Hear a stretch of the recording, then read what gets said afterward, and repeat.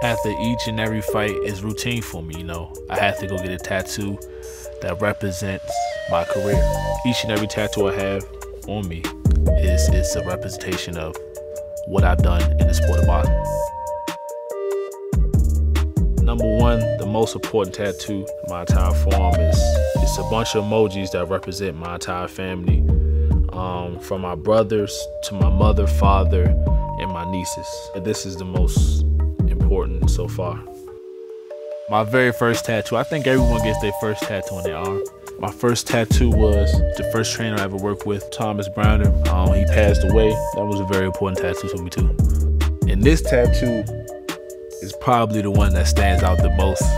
The big, bold, swift across the chest. I mean, it represents me. I had to get it as big as day so everyone could see it. Legacy Arena.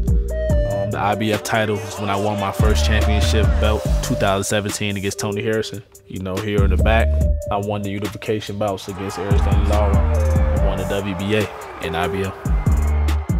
The Pikachu one is one of my recent ones that represents me. I changed his tail into my lightning bolt symbol to represent me, and I'm an electrifying guy. So Pikachu was the perfect guy to get. And the Swift Nation on my back represents my fans, because my fans always had my back. So I think it was best to put them, this is my support system, the ones that always had my back, right down the spine.